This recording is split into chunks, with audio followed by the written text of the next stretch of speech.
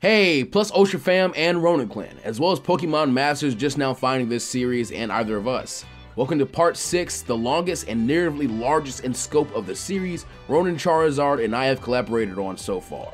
This would be considered the mid-season or season finale special if we were creating the anime, so to speak. So before we start, I want to once again remind members of both communities that they should be sure they are subscribed to both channels with notifications on. Follow us on our various social media platforms in the description below so you can keep up with us and various sneak peeks, and please sit back, relax, and enjoy the show. The tournament participants at first needed a moment to really take in Ash's victory before they moved on. He certainly set the tone. The kid didn't inherently have the bearing of an especially skilled or experienced trainer, but after watching him do what he'd just done against Hodge and his mighty looking Hariyama, it was kinda unbelievable he was able to just put it down with a little old Meowth in one move. This was especially true for certain passengers, participants, and the majority of the ship's disguised crew. They'd been shown pictures of Ash, Silver, and Richie in their briefings with the boss beforehand, but none of them really took him seriously when he hailed them as powerful trainers to watch out for and stay out of the way of. Very few of the lower level grunts had heard rumors of the side project that their leader was indulging in, along with their current most major project, Project Mew, and when brought up, they'd all laughed off the idea of children being worthy of leading them someday. But now, the concept was beginning to look a lot more possible than any member of Team Rocket originally thought. As for those who knew Ash, their reactions were more mixed. The likes of Brock found himself very proud of Ash. While his strength as a trainer wasn't ever a major pride of his, he did cultivate it to take care of his family, meaning he learned how to get stronger at a young age. He had pretty instinctively tried to help pass that knowledge on to the likes of Ash and Misty, who were around the age of his younger brother Forrest, the second oldest of his family. And he had come to really associate them as younger sibling figures in his head. That time alone had definitely had the desired effect and clearly helped to develop some inner strength in Ash, as well as a bit more tact and maturity. Even in the way he won, he could tell that Hariyama would be more than fine after that battle, since it was so quick and pretty painless. Misty felt similar, but there was still a burning passion she felt towards Ash that she couldn't seem to clearly express. It was why she needed to battle him. That was the way they both communicated the best. She knew a big part of her feelings were anger and jealousy, obviously. She'd struggled to become a gym leader at their age. Meanwhile, as a kid, he'd naturally gotten scouted by the region's strongest. Misty sometimes had suspicions about how Ash did some of the things that Ash did. And even now, showing up as a champion or growing Meowth into such a powerful Pokemon made those suspicions even stronger. The kid literally never ceased to surprise her. So she could tell there was something else wrapped up in that anger and jealousy. She just wasn't sure what. Gary felt both excited and, if he were to be honest, afraid. It was cathartic to see the Ash with no confidence or gumption he'd met in the beginning of their journeys hadn't stuck around, and that he'd apparently been actively working to make himself a real contender to his surprise. His instinct was to chalk it up to his sheer natural awesomeness, but the sneaking realization of the long-running trend of Ash coming suspiciously close to him in terms of ability and outcome, with less in terms of resources, was not lost on Gary. Sure, his grandpa had begun to try and mentor Ash a bit more after he'd met Giovanni and left the Oak sponsorship, but it wasn't like that alone was enough to cure Ash of being a dweeb, and a bit of an airhead. It sometimes made Gary wonder if that meant Ash was somehow naturally being forced to grow faster than Gary in an attempt to make up for those downsides of his. Richie was nothing but pumped after watching Ash's battle. Not only was he now in a position to end his recent losing streak, but he was also set to finally compete against nothing but trainers he knew were to be respected. The likes of AJ looked on at Ash's battle and felt his need for revenge against him for humiliating him grow stronger. He may have been suffering from tunnel vision though, as he was very much convinced that Ash had battled in that way exclusively to rub salt in the wounds that he'd made last time they met. Ash's performance had absolutely enamored Janelle even further than she'd already been with him. He just seemed like an absolute perfect match for her, being her polar opposite. Whereas she had attempted to take on her training career the slow and safe way by studying and training more intensely than most trainers do in their first few years, she saw Ash as a bit of a maverick who'd somehow drawn the eye of the mysterious Viridian City gym leader with his nearly flawless career as a trainer.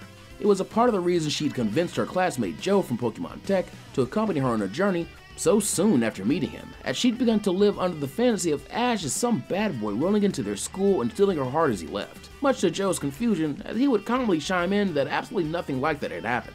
Silver, on the other hand, felt nothing. Ash was barely on his radar before he'd battled him, and even after he admittedly pushed him and his team to their limits in their 3-on-3 battle, he didn't think he had what it took to take him down. His focus was on what he suspected to be a cheap ploy to con Giovanni's new proteges into helping Team Rocket capture loads of powerful Pokemon from the trainers who participated, as well as taking them from any regular guests that may have had them. At first, all he had to go by was just his suspicions, and the little bit of information he was able to squeeze out of the Rocket members ordered to tail him. Now, he was well on his way to not only getting to the bottom of his father's current plans, but also his revenge against him. If Giovanni wouldn't treat him as a rightful heir of his criminal empire, then Silver wanted nothing to do with it. It made more sense just to tear it all down and start his own. His participation in the tournament was more than just getting stronger for Silver. It was also about thwarting that scheme. He wouldn't be surprised if his father had already purchased the SS Anne itself so he could make his own plan go off as smoothly as possible and eliminate any outside interference. It made sense. Why else would this usually small tournament that had never attracted any major turnout or competition before become so ramped up exactly when he, Ash, and Richie all began their journeys? It just added up too easily for him not to notice and decide to participate. It wasn't his duty to inform anyone else of the true nature of the competition. With those thoughts fueling them and their Pokemon, it didn't take the remainder of round 1 long to get rolling with a bang, as the majority of the trainers ended up pretty much being among the faces in the crowd, all being around as strong or a little weaker than Hodge it seemed. Of note, Ash and Meowth and the crew were firmly shocked to realize that one of those faces in the crowd was familiar, Damien, Charmeleon's original trainer. Then, Ash and Meowth cheered on Jessie as she battled under her ace persona with her Arbok and creamed her opponent. Her travels with James doing basic grunt work and working over fairly weaker trainers than herself had honestly been paying off, and now, more often than not, James and her were more than capable of overwhelming their opponents, hence why her personal collection of Pokemon had begun to grow decently. It didn't make her any less embarrassed and irritated by Ash and Meowth's antics, and she was certain the cat knew it. It was Richie in the 9th match, and he once again called on Happy to set the tone for his battle and earn his way to the 2nd round. Brock had been paired up with AJ to his surprise, and he tried to lighten the mood by reminding him that he was technically the only member of Ash's little group that he hadn't battled yet. AJ took that as a jab though, and released a slightly smaller than average looking Raticate that Brock suspected was the same one that was used against Misty, and again tried to have a sportsmanlike conduct with AJ by praising it as looking very healthy and well maintained, but he was only asked to get on with the battle in a harsh tone. Remembering his promise to get his team some exercise since their training partners Ash and Misty had been away for the duration of the month, Brock decided not to hold back and started the battle with his Golem, who had become more antsy than Onyx had. Again, the Team Rocket members on board were fairly surprised to see the caliber of mark they had on this mission, as they recognized Brock as a former gym leader and one with a fully evolved Pokemon, no less. AJ showed no intimidation, however, as he never really respected the gym challenge as much as he should have, and he and his Rattata took full advantage of the synchronicity its rough training under his Macho Brace equipment gave them. They went all out against their opponent from the start, attempting to overwhelm Brock and Golem with pure speed and power, as right before Brock ordered a Rock Polish, Golem was sent sliding from a quick attack that had closed the distance between them that looked like it really hurt Golem, and to Brock's surprise, barely seemed to phase Rattata even at its size. Knowing while on the ship ground-type moves really weren't heavily encouraged, since if they were too strong they could damage and sink the vessel, he instead retaliated with the use of Rock Blast that AJ was smart enough to have his Pokemon dodge, which gave Brock and Golem the time they needed to finish their Figment Stringer moves. Rock Polish, into Defense Curl, into Rollout. As the massive rock bear down on the rodent, AJ didn't think outside the box, as he recognized that the speed the attack came with wasn't avoidable, so he ordered another quick attack and takedown to challenge the power. To Brock's shock again, Rattata proved itself a tough Pokemon. Even though it was slightly small, it was certainly sturdy and powerful enough, as the resulting collision made an almost hard-to-stomach thud and cracking out of both Pokemon as they blasted each other away from their attacks and slid to a halt right at the edge of their respective sides of the battlefield. Golem was definitely starting to feel the side effects of the damage it had taken so far, but Brock knew it could go further easily. Meanwhile, Rattata was definitely beginning to gas out and obviously couldn't continue bashing against their stony defense forever. However, before he could call for Golem to get back into its rollout, AJ kept his foot on the pedal and ordered Rattata to rush in again, this time using Super Fang. Though it was exhausted, the small rat nearly disappeared into a streak of light, only to reappear having slammed into Golem's face, with its already massive incisor teeth doubling in length and glowing their own bright white, as the attack caused Golem to suddenly be blown back again, and to Brock's horror, knocked out, resulting in AJ just barely inching out the victory here. He would have to get back to letting Golem train with Ash and Misty as soon as he could, he realized. It would also probably be a good idea to participate in more of those training battles alongside it, as Brock realized he could feel their synchronicity slipping a bit during the match. Nonetheless, he congratulated AJ with grace and kept his smile up, as now he could go and flirt with the Nurse Joy running the ship's Pokemon Center and use what he'd been taught by Vermilion's Nurse Joy to impress her.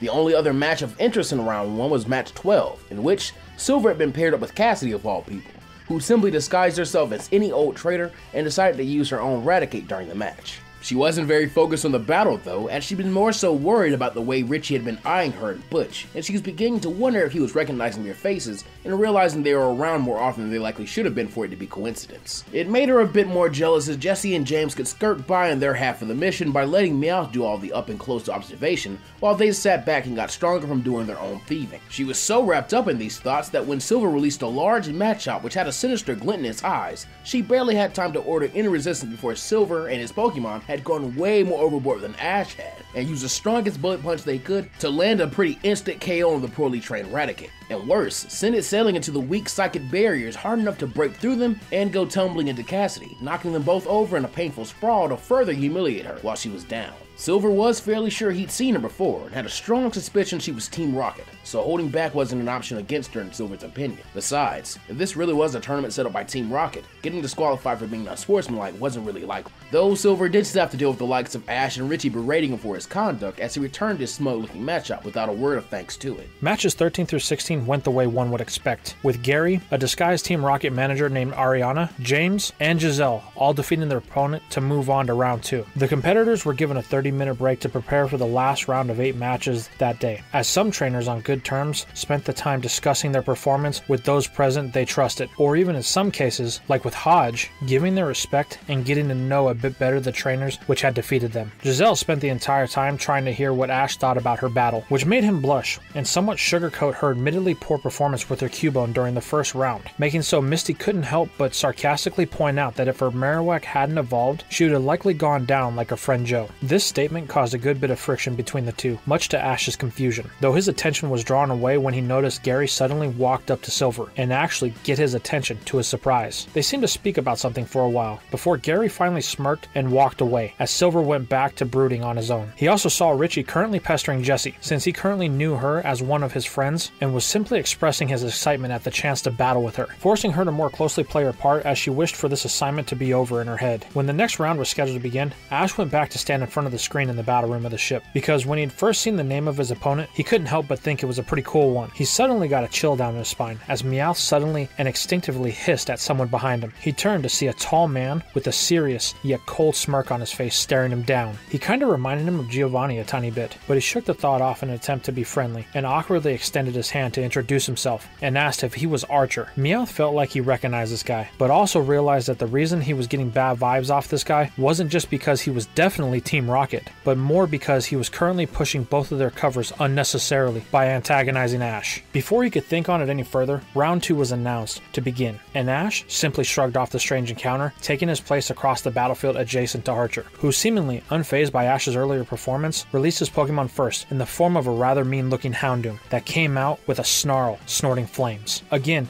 Ash had to recognize his admiration for Archer, as the dark fire-type Pokemon was one of the Johto native Pokemon he was most familiar with, and had always found himself wanting a chance to train. In an effort to get over his small bit of jealousy and to show Archer he wasn't just some kid to be scowled at, he nearly matched his opponent by choosing this as his and Charmeleon's debut. But as if having read his mind, Meowth begins to tug on his pants, and gave a gesture as Ash interpreted that Meowth was telling him to go all out against this guy, and instead go with Krokorok to teach this guy a lesson. Both options were awfully tempting to him, but with the clock ticking down, he suddenly decided to go with an alternative to satisfy both of their positions as he released Tyrogue. As the battle began, Archer ruthlessly ordered Houndoom to abuse its long-range attack advantage with a barrage of Ember attacks, instantly putting Tyrogue and Ash on the back foot, where all they could do was waste energy and time running around to dodge the tiny fireballs. Thankfully, speed was something Ash had really helped the little fighting type to develop so far to complement his dynamic power in its small frame, and so it could speed around the attacks fairly easily, even if it didn't like to fight in such an evasive manner.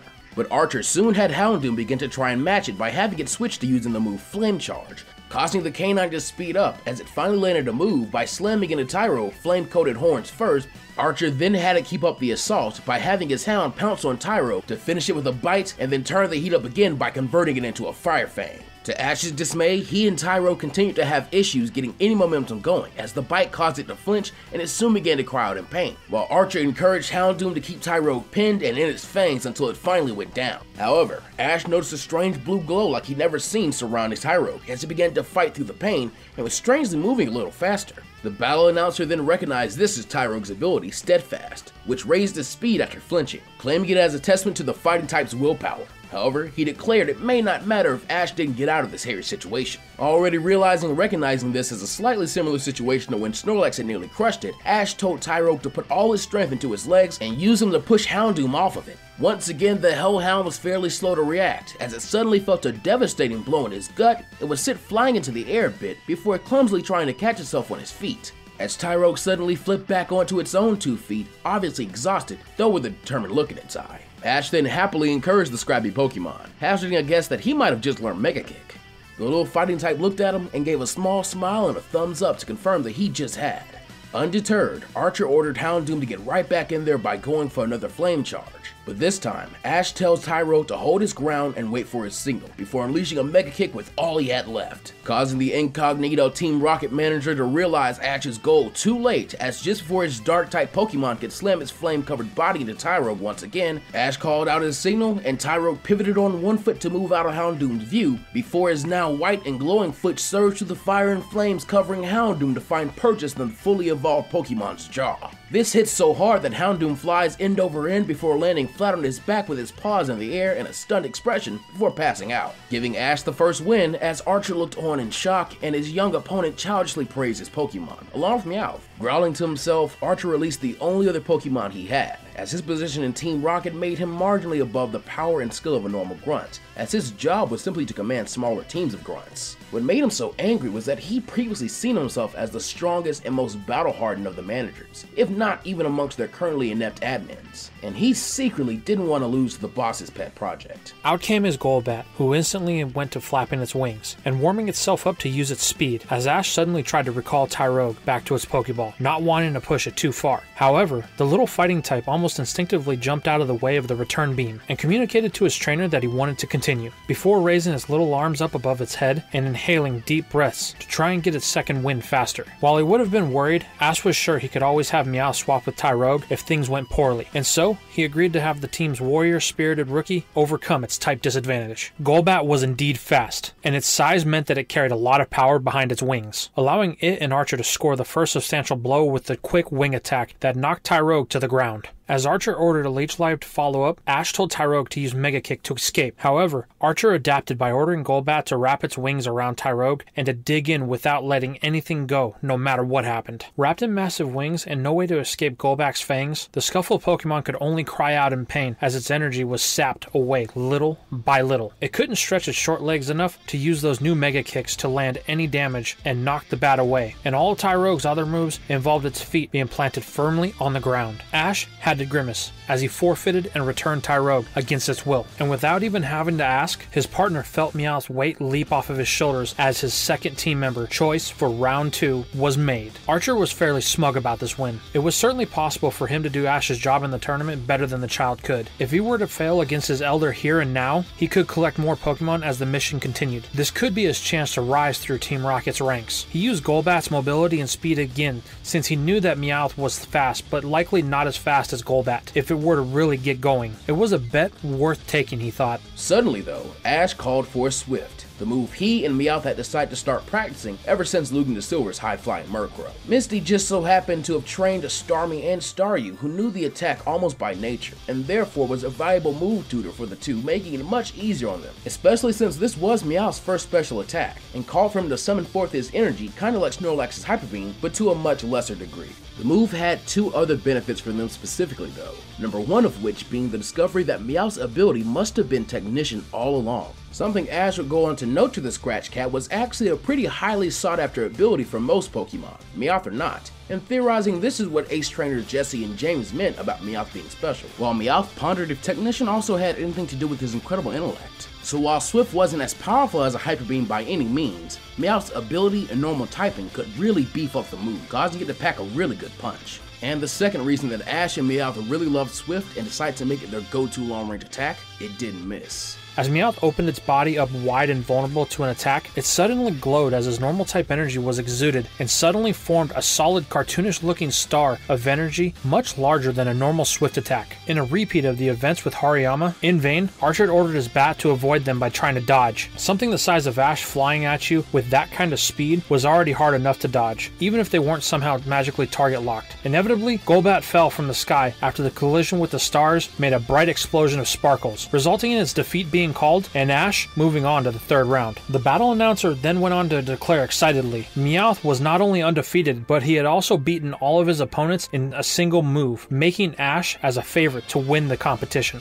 This time around, Ash's ability was much less surprising to everyone. The only person to really have any worthwhile reaction was Silver, as he'd also recognized Archer and felt a bit jealous he wasn't being given the opportunity to demolish the 8 higher ranked Team Rocket members he'd identified aboard the ship. In the next match, a trainer named Petrol had been pitted against Damien. When the poor excuse for a Pokemon trainer released his first Pokemon, a Golduck, Petrol released his own, with the same lazy, casual attitude he had against Joe. The kind of personality so eccentric you expect the person to either be super powerful or a total poser. However, he used the exact same Pokemon he had against Joe and his Pidgey. A Ditto took to the field and quickly transformed into his opponent. However, it was very quickly revealed that it was not a sufficient match for the real Golduck, as Damien had to use a powerful psychic attack that ended up pretty much decimating the fake. Then, Petrol, still holding his lazy and cocky bravado, suddenly forfeited as he revealed that Ditto was actually his only Pokemon, allowing his opponent to move on to the third round without resistance, and causing Damien to brag to Ash's irritation as he realized he would have to be the one to teach this guy a lesson after all.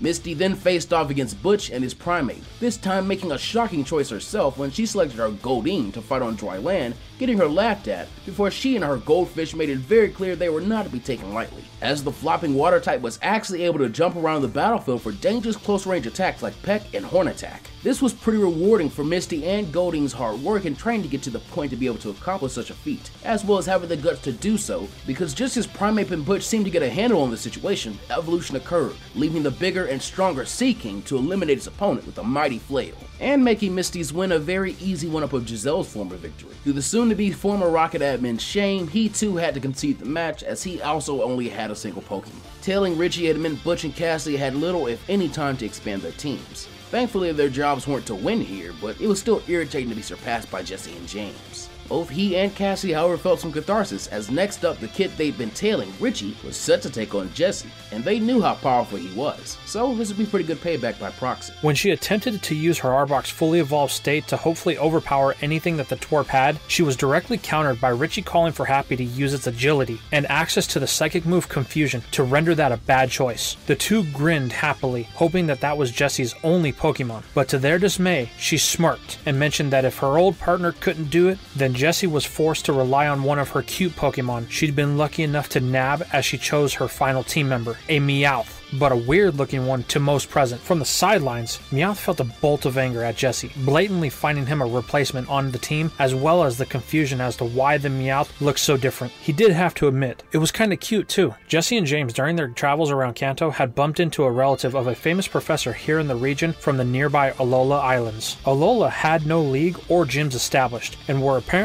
just now beginning to fully understand the environment's effects on its Pokemon, enough to fully civilize all of its wild areas, yet much less from a battle challenge. When she saw what she thought to be a rare, regional variant of a Kanto Pokemon the boss seemed to have a soft spot for, she simply had to snatch it as a gift. And with James's help and a clumsy mistake from their tan victim, Jesse and James were successful in snatching it and one other Pokeball from the man, though she refused to have that other one anywhere near her and pawned it off to James. To her and James's great delight, the naturally mischievous Dark type recognized that these two crooks needed a leader to better pull off their schemes. Ever since it and Jesse had teamed up, it had been allowed to do whatever bad things it wanted to, and been rewarded and pampered by its new master, allowing it to learn some moves that Jesse and James' old standard Meowth couldn't. Hence, Jesse decided to give this Meowth the nickname of Mal. With a mixture of the move Taunt locking Happy into only being able to attack, and Mal's small size and own agile speed allowing her to avoid everything the bug did, Happy soon began to tire with each flap of its wings, having to use them for both movement and attacking, and so was left open for Mal to finish it off with a payday, as Jesse cheered and happily ran onto the battlefield to collect the coins which had just knocked out Richie's Pokemon. Slightly disheartened at another loss, Richie decided to take no chances and chose to go with a pure advantage by selecting his own Tyro. Jesse, seeing this, decides to take a page out of Ash's book and starts the match off with a fake out. But Richie is ready for this, as he'd had his Scuffle Pokemon preemptively use Detect, allowing it to deftly sidestep the speedy normal type attack, and to Mao's chagrin, come crashing into her back with a powerful tackle attack that sent the Alolan Meowth sliding through the dirt. Jesse then had her use another barrage of coins from Payday, only for them to all glance fairly harmlessly off of his Tyrogue Snipes, as they were actually pelted back at the Dark type from its punches and kicks. At the end of her rope, Jesse called for Mao to use Charm, but even as he blushed a bit, Snipes still charged forth at Richie's behest to deliver a final tackle that rendered Jesse's replacement Scratch Cat unable to battle, and removing another admin from the competition. Deciding to allow his Raticate a break, AJ led off this round with his Beedrill, as Proton used his Zubat. Beedrill was obviously both better trained and equipped for this battle, but after being on the receiving end of Beedrill's Twin Needles and Poison Jab, Zubat was able to suddenly gain a burst of speed as evolutionary energy left it in the Golbat stage, making the battle much more evenly matched, as it could now counter with wing attacks, causing both Pokemon to end up taking each other out in the end. Next up, AJ decided he wanted to ensure his victory, so he chose his ace, Sandshrew. After losing to Ash and Sandile, the two had seriously considered evolution, but Sandshrew came to feel very strongly about wanting to maintain its small and agile state. So now, whenever outside training with its own Macho Brace, Sandshrew had been outfitted with an Everstone. Proton, however, had nothing more than a coughing of his own, which proved fairly useless in the face of Sandshrew's speed and ability to masterfully navigate the battlefield, while using Rollout with AJ's eyes to guide him, forcing the other undercover Team Rocket manager to prioritize his mission past this silly facade and order an explosion. When the dust cleared, Sandshrew had easily survived the blast by tucking into itself, though it was slammed against the battlefield barriers a tad harshly. It simply flexed as AJ encouraged his starter. Now, it's his turn again. Silver eagerly stepped up for his match, only to be met with his opponent, youngster Larry. As he made it into his box first, Silver also went ahead and released his Pokemon first. Much like Ash had, the redhead prioritized keeping his team composition close to the chest. And so, once again, similar to both Giovanni's sponsored trainers, he and his fighting type saw themselves easily steamrolling his opponents. Fittingly, the last fairly unremarkable trainer of the competition. When the superpower Pokemon rose from its first to its second stage, defeating both opposing Pokemon with overwhelming strength, just as he liked with its finely mastered Cross Chop. Gary could feel his blood surging. This was the most excited he had been about battles since his journey began, and he thought his first year as a trainer would be interesting when Ash stopped being such a dork. Now, there were all sorts of trainers worth his time to help him climb to be the best. Matching the fire he felt, he decided he needed to end his first day of battles with his honey, and released Growlithe. Ariana, who'd been glancing over at Silver as if he had been distracting her, soon cursed herself at her matchup. Deciding the best thing she could do was to chip away at Gary's firewall, so to speak, she sent out her Ekans. But the snake was not only purely outpowered, it was also unsuccessful in causing a poisoning, resulting in her using her final Pokemon, her Gloom. With the grass-type weakness to exploit, Gary had a clear path to victory, but instead smirked as he returned Growlithe and instead put himself at a disadvantage by revealing another Pokemon. He had an Electabuzz that was noticeably younger than that of Lieutenant Surge. Come on, Gary, don't go spoiling your team too much. I want it to be a surprise when I whoop your butt. The grandson of Professor Oak heard Ash jeer at him. It made him smile wider, both because it was genuinely nice to have the old Ash back, annoying and loud, but no less caring and talented. What he was saying was for Gary's benefit after all. Whatever, Ash. I've caught so many Pokemon by now, my team could change every round, and I'd still have catches you haven't seen. Ariana wasn't about to sit around and listen to this, and so ordered a sludge, but Gary was on the dime, and countered by having Electabuzz roll out of the way and respond with Discharge, allowing a seamless trade of no damage for big damage. And that pretty much made it the fight's trend, as Gary finally had his electric type seemingly juice his powers up even further to overcome their grass type opponent with pure strength. For the final match of round 2, Ace trainer James faced off with Giselle. He too had expanded his team, but wasn't as gung-ho to use the Alolan Pokemon he'd nabbed as Jesse was. He instead remembered he had some childhood friends he could call on to power himself up for more perilous missions, since even without Meowth, Jesse and James still had their own ambitions. First out was trusty old Weezing, who Giselle decided she would counter with the likes of her Graveler. As the battle got underway, James and Weezing went the route of obscuring their opponent's vision with a smoke screen and then a poison gas right off the bat. Surprisingly, even using a double hit to smack Graveler back into the cloud they'd made when Giselle tried to have it rolled out of it. To their surprise though, Giselle, now knowing that she was on the clock, just coolly claimed that this pesky strategy was meaningless to her before she called for Graveler to use self-destruct. The referees maintaining the dinky battlefield safety barriers ordered their Pokemon to soup it up just in time as the walls of the barrier came into view again by containing the explosive attack and the billowing smoke and gas in a box of psychic energy. It wasn't even necessary to wait for the smoke to clear out, as both Pokemon were definitely down after that. Following a short intermission to air out the battlefield, Giselle was ordered by the referee to send out her next Pokemon first, and she responded by releasing her Marowak this time. James remembered it was a ground type, but wanted to bet that his bond with his Pokemon could see him through it as he released Growlithe, his childhood pet Growlithe. If they were already going around and stealing Pokemon however they pleased, then it made sense to start with a score James was certain to get away with. Stealing Growlithe out of his parents' mansion was much simpler than he thought it'd be, to the point that he and Jesse joked that Meowth would have probably made that more complicated than it needed to be with some strange contraption or a scheme. When the puppy Pokemon hit the field, it initially wanted to play with James, but just as he'd convinced it that it was battle time, Giselle quickly ordered a Boomerang. As Marowak threw its club, James ordered Growlithe to dodge, but the puppy Pokemon, still being first and foremost a pet, decided to fetch instead of running face first into Marowak's club and knocking itself out in the most anticlimactic display possible. The battle announcer had to awkwardly call the end of round 2 and thus the first day of the SSN tournament. James just couldn't believe that he had a more embarrassing match than Biff when he and Jesse had finally been feeling on par with their rivals, while the battle saw Giselle feeling very confident in her own abilities. Joe's sweat dropped as he soon rushed over to Ash and his friends, who had been hanging around the Pokemon Center with Brock and the Nurse Joy riding aboard. Ash was currently being informed by the two that actually the healing machines on the ship seemed to be much older models, so all of the round 1 and round 2 contestants unfortunately still had Pokemon incapacitated. If the trainers didn't have their own supplies, that meant Tyrogue would have to wait to be healed. So it was very clear to Misty and Brock that Ash was already upset before Giselle came skipping up to him to ask him if he had been impressed with their battle. Misty was actually about to lash out verbally again as she usually would, but her recent growth caused her to hold her tongue. Instead, she mouthed to the other girl to hold off for the moment as she offered Ash a comforting pat on the shoulder and assured him Tyrogue and all of the other Pokemon would be just fine. She didn't want him to try and act tough and brood around the whole night, since the next day she wanted him at full power, reminding him of his promise to put Damien in his place and the opportunity to face off against her in a real match after Misty had impressed him so much with her growth over the month. It got him to take things a little bit easier. He just couldn't help this impending feeling that something big was about to happen, and it wasn't going to be the good kind of big. After that, he began to interact with Giselle, his other rivals, and friends made throughout the competition. Meanwhile, Misty was forced to step away as the ship attendant had informed her that multiple calls had come for her from the Cerulean Gym. She sighed and went off to see what her sisters needed so urgently. Meanwhile, in a secluded staff-only area of the ship, Jesse, James, Butch, and Cassidy had decided to gather up to give Giovanni an update about the SSN mission. However, they found it hard to get a hold of him. Then suddenly the lights in the room turned on, and in came the Rocket managers, trailed by a few random people the Rocket executives recognized were likely disguised grunts.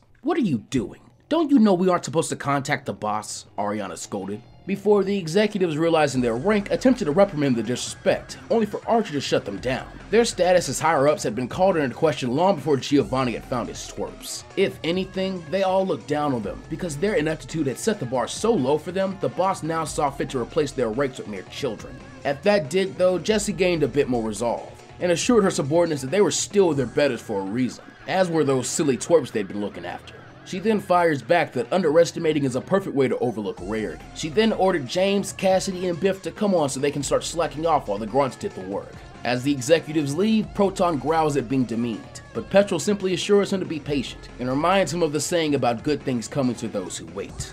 Outside the back entrance to the ship's kitchen the meeting had been taking place in, Silver had been snooping around, hoping to eavesdrop on a little of what was being discussed by the crew. It was already obvious to him that his hypothesis was correct, but what he really wanted to know was what the boss is focusing on right now. He delegates his most important task to the executive or admin class, the second most important task to the manager class, and the least important to the grunt class. So it stood to reason whatever Giovanni himself was working on carried some major implications. Sadly, his father's pawns either didn't know anything or were smart enough to keep their mouths shut, because all he'd heard was petty squabbling. To his shock though, he suddenly feels a tap on his shoulder, and he instantly goes into self-defense mode, diving out of the way and releasing his primary attacker to see what he was up against. The perpetrator was none other than a somewhat embarrassed looking Gary Oak. "That's your new starter?" the Oak asked as Silver quickly returned his Pokemon. He was definitely more embarrassed and decided to simply walk away. However, as he did, he saw Gary's Electabuzz had been released and was currently in front of him, blocking off of his escape. He turned to look at Gary questioningly, as if he couldn't believe that he had been outthought. When Gary returned his ogre, "Sorry about that, I've been getting a bad feeling, so I decided it'd be best not to walk around the ship alone. Anyway, I wanted to talk to you about something." Silver grimaced and simply made to continue walking away. "I'm not about to fraternize with an enemy I'll have to face the next day," he claimed as he disappeared. Man, Ash was right. He does do the whole jerk thing better than me, Gary quipped to himself as he decided to rejoin the group. The next morning, Ash had woken up full of energy, even after keeping Meowth up fairly late to go over the battle strategies for the upcoming double and 3-on-3 he had set for himself that day. He knew he had the perfect combination for baking the big slice of humble pie he wanted to make for his first match. But until he knew if he'd be facing Misty or Richie in the semifinals, his team of 3 couldn't be fully locked down. He wolfed down the breakfast the ship served and had already taken to his side of the battlefield before the announcers or referees had even joined the rest of the crew. The wait was agonizing to him, and now he regretted allowing Meowth to sleep in. How could he miss this match? Finally, after another 30 minutes, in which not only had the battle announcer come up to Ash and apologized by asking to push the beginning of round 3 back a bit, and Brock and Misty to ask if he wanted to go do something more fun while they waited, he had refused in order to keep his head in the game, as this was a serious battle to him. To his relief, the battle announcer began the festivities by asking Damien to join him on the battlefield, and all non-participating trainers to leave as the safety barriers were formed. The cocky glasses-wearing kid mocked Ash standing in the same spot for nearly an hour, like a dork, but Ash merely ignored it. "Come on, Meowth, you better hurry if you want to watch me kick this kid's butt." Simply enjoying the sound of his own voice, Damien went on to say that he appreciated a poser like Ash being one of his opponents for the tournament. He could tell that the opponents Ash had so far were nothing but pushovers. Not like him, he'd take the whole thing. He didn't know what the grand prize was, but he was definitely taking it. And since Ash had taken the field first, he'd be courteous and give him the opportunity for type advantage as he sent out his first 2 Pokemon, Magmar and Golduck. Ash eyed Magmar and got a sour look on his face as he finally responded to his opponent. "Did you get Magmar after you ditched Charmander?" Damien cocked an eyebrow and looked at Ash's face more carefully, wondering if maybe he had met him and told him about his wimpy fire type at some point. Assuming that was the case, he confirmed it and mentioned Magmar was much more suitable for a young prodigy trainer like himself, way better than Charmeleon had been. "That's what we want to find out. Charmeleon, Krokorok, I choose you!" Ash called for his own picks with as much fanfare as he could as his 2 rival reptiles took to the battlefield, eyeing their opponents before glancing and snorting at each other. Ash then filled them in and reminded Charmeleon this was his chance to show Damien just how wrong he was, cluing Damien into the identity of Ash's fire type and making him laugh hysterically as this was just too perfect. Suddenly, he ordered a water pulse and a flame burst, but Ash was quick on the draw as well and nearly ordered a dig for both his Pokemon to escape through. But remember, the move wasn't well suited for the ship, and instead had to resort to more creative means. He called for a Stone Edge from Krokorok and told Charmeleon to use the rocks as cover from the water type attack. To his surprise and delight, unlike with Misty, Charmeleon went ahead and listened to him. While it was impressive he learned to counter water type moves with Flamethrower, Ash and Meowth had quickly recognized it was more a waste of energy to show off than anything else. Just getting out of the way was a smarter move, and would keep the battle craving flame Pokemon to the fight longer. And he was sure that working alongside Krokorok and battling against his former training had something to do with it as well. It was pretty easy to tell that this battle carried more weight for Charmeleon than anyone else. Damien kept his offense up and had Golduck use his confusion to begin crumbling Ash's Stone Edge defense, while Magmar began using Fire Punch to help it do so. They'd back Ash's Pokemon into a corner and pummel them with raw power. Ash's idea exactly. Quickly, he told Charmeleon to destroy the rest of the rocks with Mega Punch, and the powerful blow did far more damage than either Golduck or Magmar had been doing to the rocks, and had the added benefit of pelting the 2 with small shards of rubble and forcing Magmar back. Keeping up his momentum and wanting to let this match be almost a 1-on-1 for Charmeleon, Ash asked Krokorok to assist it in getting in close on Magmar by giving it a boost. His dark type grumbled, but quickly dropped to all fours and yelled for their fire type teammate to jump off of him. Charmeleon smirks and doesn't hesitate to bolt up Krokorok's massive tail and plant his foot on his back. Suddenly, Krokorok dug its claws into the ground and pulled itself into a handstand, sending Charmeleon at Magmar like a heavy flaming rock from a catapult. Damien's fire type recovered before its water type, and so he was forced to counter with Magmar, going for another fire punch to try and use the speed Ash built up against him. Obviously, he couldn't. Mega Punch and Fire Punch clashed with enough power to blow away the dust caused by the crushed rock. But with the support Krokorok and Ash had given him, Charmeleon was able to outpower the rival fire type that had replaced him, forcing Magmar to lose balance and fall to the ground flat on his back, pinned under Charmeleon. Angry, Magmar lashed out by spitting a fairly weak flame burst from his disadvantaged position. and was rewarded by being bathed in Charmeleon's flamethrower. Once so hot, Ash couldn't help but smirk as they saw Damien sweating even behind the protective barriers. He tried to have Golduck help Magmar by blasting Charmeleon with a water pulse while his guard was down, but showing signs of Ash's influence on it, Krokorok put itself between Golduck and Charmeleon and bravely tanked the attack for its teammate by countering it with a Thunder Fang to try and minimize the damage it would have taken. Realizing this had just become a 2-on-1, Damien panicked, calling for Golduck to switch over to his confusion attack to keep the unfamiliar creature at bay. But the blue glow that Golduck was able to get to form around Krokorok quickly fizzled out to both Damien and Ash's shock, before the young catcher remembered one of the attributes of dark types that Meowth had revealed to him. It was now less rare to encounter Pokemon with the dark typing in the Kanto region in the modern day than it had been when, say, Professor Oak was younger. Just as dragon types like the Dratini line were beginning to slowly increase in number in the Kanto region once conservation efforts like the Savari Zone became well established. Ash banks on his fortune and orders Krokorok to charge forward with his Thunder Fang once again, and it finally hits home, allowing Krokorok to chomp square into Golduck's arm used to fend off the attack and begin surging a current into it. As Golduck cried out in pain, Damien arrogantly tried to call out over it in order to fight back, but he was interrupted by the announcer declaring Magmar unable to battle. This caused his focus to shift back as he now saw that Charmeleon's flames had actually become too much for his Magmar, which now lay blackened with soot and dazed as Ash's flame Pokemon came charging towards Golduck and Krokorok as the two struggled. At the end of his rope, and clearly flustered by Ash, his well-oiled machine was forced to reveal the true colors of the abusive trainer, who could do nothing but vaguely order his Pokemon to find its way out of this blind, or else. Even without support or strategy, Damien's duck showed gumption and gritted its teeth before opening its beak to release a point-blank Icy Wind onto Krokorok, landing a critical hit as the ground type's head began to ache. Not to mention, its desert-dwelling reptilian nature made the ice far worse, since it had no real resistance it could build to the typing and hadn't had the chance to even start doing so. Reeling back, Krokorok was a tad slow to recover, and the second of hesitation gave Damien the time and confidence to actually give an order, calling for Golduck to capitalize with the Water Pulse, hoping it can get off of confusion as well. However, Charmeleon had reached them and lashed out with another Mega Punch uncommanded, only for Golduck to react the same way and catch the fire type with confusion as it unleashed another Icy Wind onto Krokorok, as it apparently viewed Ash's starter as a rightful threat. To Ash's horror, Krokorok was quickly becoming so slowed down as to be immobilized, and was reduced to curling up to maintain warmth, as it couldn't dig down in this situation. Meanwhile, Charmeleon was struggling against its psychic bonds as Damien continued to try and get his partner to follow his orders, but it was done listening if he was. Now, it would fight on its own terms. Charmeleon finally mustered enough power to spit its flamethrower at the water type, but Golduck simply slammed it into the ground, with confusion shrugging it off. Ash looked around, just now realizing he could hear some of his friends and other contestants complaining about how the match was growing out of hand, and he recognized the referees were strangely staying silent. Was there something they were seeing that he wasn't? Oh, Charmeleon, I want you to unleash the hottest flamethrower you've ever made right onto Krokorok. Melt the boat if you have to, he called out, and the fire type suddenly understood what he was thinking. No way this would be enough to do in that punk.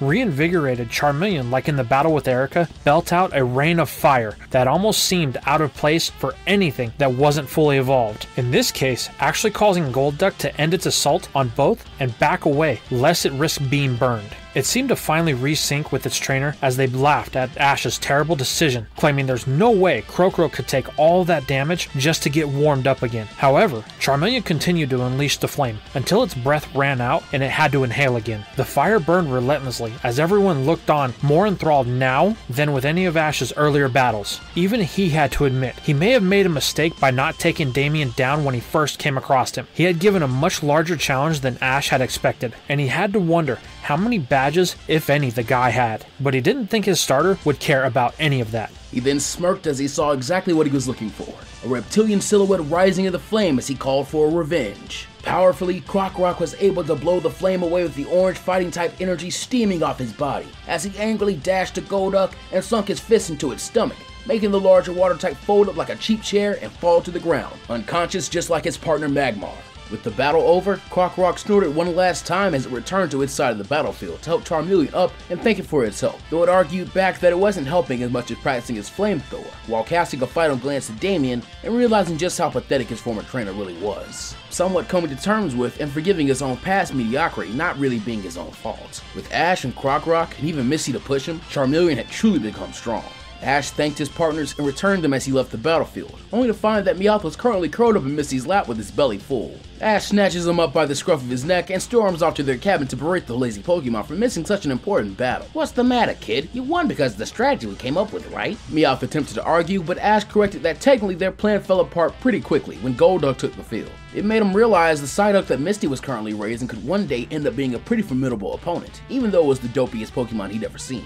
Meowth then reminded him that Richie and Misty were battling next, and Ash quickly ran out of his cabin and back to the battle viewing area just in time to see Richie being given the first choice of Pokemon, and subsequently Misty the first move. For this round's double battle, Richie made almost the exact same choice as Ash when he chose to call on Dune and Foxy. Ash cheering the two were great choices since they actually directly covered each other's weaknesses. Meanwhile, Misty's choice was a fairly risky one, as she decided to lean on two of her newest Pokemon, calling on her newly gifted Lotad and a Shellder that Ash had no idea she was in possession of. The shellfish Pokemon was fairly stationary and lazy, while Lotad was currently scuttling around excitedly as if it were already being attacked and trying to dodge. As the battle commenced, Misty had Shellder go for a yawn on Dune and asked for Lotad to use a water gun on Richie's Vulpix, but Richie countered by having Foxy roast over Shellder with her flamethrower, burning his yawn before it reached Dune, while Dune was told to allow a Dragon Breath to counter Lotad's water gun, resulting in the two Pokemon clashing for a second before the Dragon-type attack easily won out, as not only was Dune a bit stronger,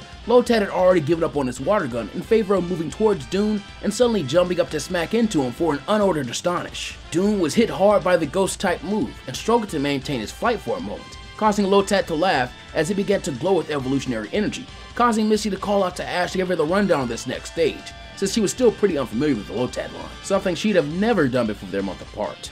Ash quickly pulled out his Pokédex as Richie and his teammates also head off to allow the short intermission in battle, while Misty's new Lombre began to dance around happily. With the battle back on, Foxy continued to focus her attacks on Shellder, as Dune began to overwhelm Lombre because of his inability to move at the same speed. However, due to a miscalculation on Richie's part, Dune dodged, leaving the attack meant for him to strike its teammate, allowing Misty and Lombre to land a Mega Drain with a Fire type.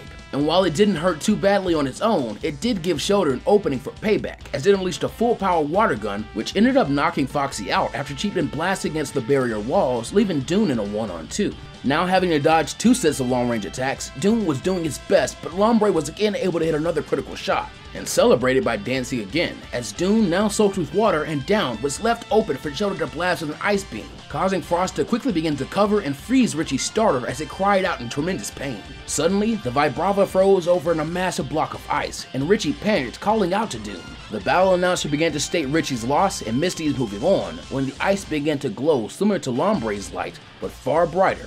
And then, the ice around Dune burst away to reveal the Dragon type having evolved into its final form, as the now mighty Flygon shook the battle barriers with the force of its cry alone, making Misty realize this wasn't going to be so simple, as she afforded Richie the same courtesy that he did towards her earlier, by allowing him to celebrate and scan his starter with his Pokédex. With Pokemon and Trainer both eager to test out their new strength, Cerulean's strongest was now on the back foot, as Richie ordered Dune out in full force, while Lombre and Shellder, in a panic, began to lose focus on Misty's commands and saw the shellfish withdrawing into its shell, with more speed than Misty had ever seen from the creature. Meanwhile, Lombre simply began running around frantically, as Dune decided to hone in on him, and to Richie's shock, instead of the usual speed boost from a quick attack, he saw his partner now shrouded in an indigo dragonic energy. At a frightening speed, it slammed into the ship floor, right where Lombre had been just a split second beforehand, as Richie again had to check his decks to recognize Dune had learned a new move, Dragon Rush. Still shaken, but refusing to give up or leave her Pokemon on their own due to her incompetence, Misty suddenly called out to Lombre to ask it to grab Shellder, so it wasn't left out in the open. Lombre suddenly stopped its panicking and looked back at its trainer in confusion, allowing Misty to realize that it had been likely just acting as if it were scared by Flygon, making her rather irritated, though she had to hold that back and continue to help her Pokemon. With her anger now channeled into authority, she snapped at Lombre to get serious and help Shellder by carrying it. Lombre suddenly shivered in fear of its new trainer, and hopped to do exactly as told, diving towards the still withdrawn shellfish and placing it in its lily pad, as Flygon and Richie were once again ready and on the attack. as Richie ordered his partner's Bug Buzz, hoping the type advantage sound-based attack would get Lombre out of their way. It was a good idea, as Lombre instantly dropped to its knees, clutching its head in pain, and nearly dropping Shelder, who Misty could see was also quivering under its shell from the force of the attack. Desperate and remembering Shelder's attacks had been the only effective ones, Misty was reduced to a last-ditch effort and ordered Lombre to throw Shelder at Flygon. The mischievous grass and water type obeyed, and grabbed its new friend from its head before lobbing it through Bug Buzz, at the exact moment it finally fainted from all the damage. Shelder continued to stay withdrawn, until Misty encouraged it to not be afraid and to fight until the end with an Ice Beam, with all the power it could muster. Dune's eyes widened behind their goggle-like covers, and soon, all he could see was the freezing energy beam as the next thing it and everyone else knew, Richie's starter had been knocked out with a critical hit. Misty was the one moving on to face Ash in the semifinals. Richie, however, didn't seem to be too upset about this outcome, and instead was too proud of Dune's evolution and tenacity in battle. It wasn't lost on him that he had begun to develop a bit of a losing streak, but it also wasn't lost on him that those failures were lessons, which led to this achievement, giving him a bit of a confidence boost rather than reducing it. Misty came and shook Richie's hand, admitting she honestly should have lost that battle, and probably would have if Shelder wasn't such a good defensive wall. Richie countered that she battled really well, and that he expected little else from one of Ash's companions. He really hoped to battle her again one day, which she agreed to, blushing a tad under his praise, before focusing back in on her next opponent, Ash, who she looked to in the crowd, only to notice him now frowning at her and Richie strangely. Was he jealous because they got to battle, or for some other reason? Before she could dwell on it too long, she was snapped out of her thoughts by two angry voices calling for her and Richie to leave the battlefield, as Silver and AJ had already taken their places and were very unhappy for the delay. To the crowd's surprise, the two young trainers were completely silent as they released their respective team members for the double battle. AJ began with his Sandshrew and Beedrill, while Silver chose his Machoke and Murkrow. As soon as the battle was called to begin, both stoic trainers got right to it. AJ ordered his Pokemon to gang up on Machoke first with Sand Attack and Poison Jab, hoping to blind Silver's powerhouse, and hoping to leave it with the status effect. But Silver shut that plan down with two simple commands: Bullet Punch and Assurance. Before his two Pokemon could even cross the field, Machoke was on AJ's side, having just blasted Beedrill with an iron-fisted punch that sent it bouncing off the battlefield barriers, but still conscious. That is until Murkrow came dropping down from the air above, driving its feet into Beedrill's back as it forced it to the ground, this time definitively rendering it unable to battle. AJ was shocked, but not stunned, ordering Sandshrew to get revenge on Murkrow with a Crush Claw, but the Machoke simply caught the attack before it could hit his teammate, its new larger form making its earlier sinister smirks as a Machop look like innocent grins in comparison. Sandshrew in a panic used Defense Curl to hide from its opponents, only for Machoke to cruelly force it to expose its belly at Silver's orders, allowing Murkrow to wail on it with a wail of blows, until AJ finally recalled his partner while literally quivering with anger. The battle announcer was about to declare Silver's semi-finalist position when AJ let out a bellow of primal rage that brought the entire event to a screeching halt. He now saw himself as unable of getting simple payback against one person. The battle announcer awkwardly stated that a small delay was going to be held as a few preparations were made, but that Gary and Giselle could go ahead and take their positions. Misty, Ash, and Brock found themselves feeling a severe sense of guilt. Ash could more than remember the way he spoke to AJ the last time he had seen him, and it was clear the guy had changed for the worse since they had last met. The trio had agreed to go and try and find the other boy for Ash to apologize, and to see if they could make him feel any better. But just before they made it into the room, the battle announcer excitedly came back into the room with two crew members wheeling a table with a cloth covering its contents. Once again, we apologize for the delay. We needed just a little bit more time to prepare the first place winner's prize. The announcer nodded to the disguised grunts who removed the cloth to reveal 4 items on the table. 2 of them were boxes with what looked like to be old regular empty Pokeballs. The announcer revealed these as a shared prize for 4th and 3rd. Second place would receive a marginally better prize in the form of a higher grade capture device, a set of 3 Great Balls, and a single shiny Ultra Ball. First place, however, seemed to get everyone's attention, and sadly even took Ash's attention off of his earlier guilt at the prospect of having a shot at it. As you can see, our SSN tournament champion will be walking away with the ultimate prize, a Pokemon egg. And I assure you, what hatches from this egg is much rarer than you can imagine, as it is guaranteed to be a Pokemon you cannot find anywhere in Kanto or its surrounding regions. Of course, the Rockets had no intention of actually awarding any of these prizes. All they needed to do was keep everyone motivated and fighting hard enough to put their Pokemon in the ship's care center. With that, Gary and Giselle needed little else in the way of a prompt to send out their Pokemon for the last match of the day. Gary once again revealing Pokemon he had in his possession unnecessarily, as his choices were his starter Pokemon, and now having fully evolved into a Blastoise and a Rhydon. Giselle seemed caught off guard by the powerhouses in front of her, and puffed her cheeks out, revealing she didn't want to show off her newest secret weapon until she got to face Ash again, since it was meant to be a surprise that she'd gone all the way to Fuchsia City's Safari Zone to get her hands on it. Her choices for the double battle were her Graveler and a Kangaskhan she bragged would make an amazing nanny to her and someone's children, while winking towards Ash in the crowd and making him turn beet red.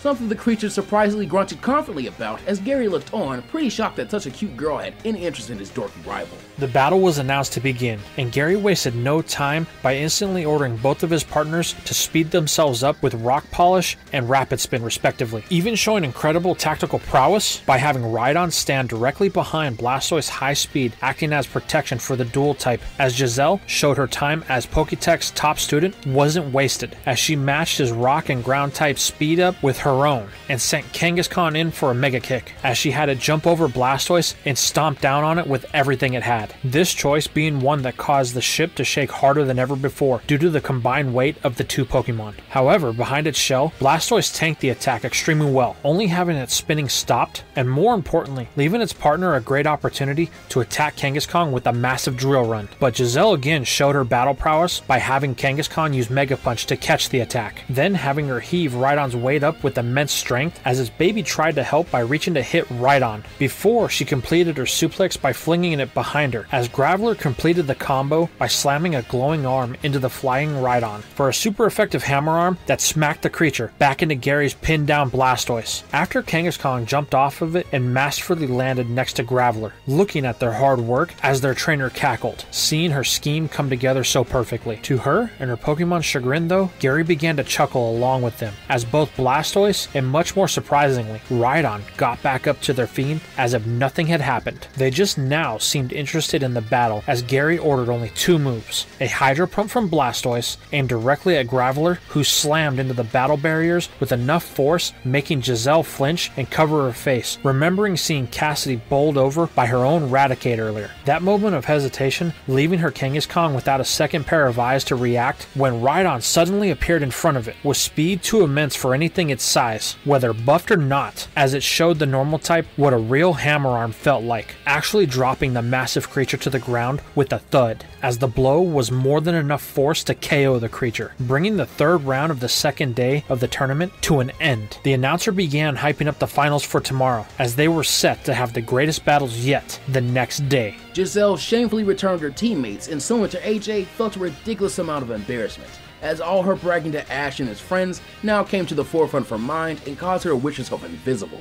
Meanwhile, Gary had walked up to his Pokemon to congratulate them on a great win, though he playfully chastised Rhydon as he felt it was a little too rough on a female Pokemon, and a mother at that. The massive creature grunted and hugged his trainer tightly, now scolding him for his own bad habit of thinking she was a male, as Blastoise looked on with a smirk.